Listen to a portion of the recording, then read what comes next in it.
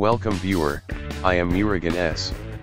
This video tutorial describes how to add command prompt to the Windows desktop right-click menu.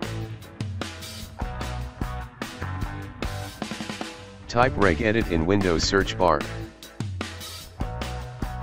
Right-click Run as administrator. Click Yes to continue.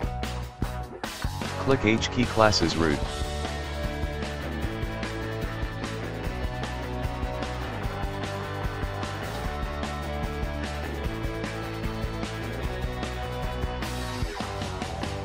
Click Directory folder.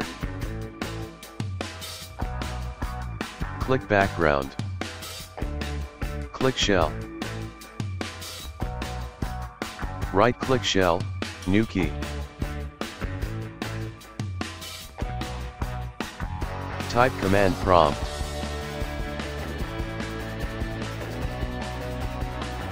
Right-click Shell, New Key.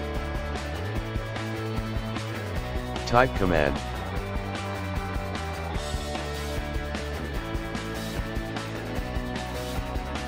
Double-click default. Type ccolan/windows /system32 /cmd.exe. Click OK and exit registry.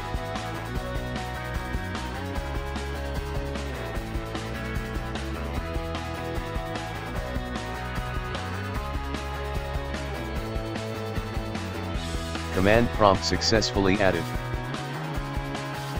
Thanks for watching. I hope this video tutorial helps to solve the problem. Please like, share and don't forget to subscribe my channel. See you next video.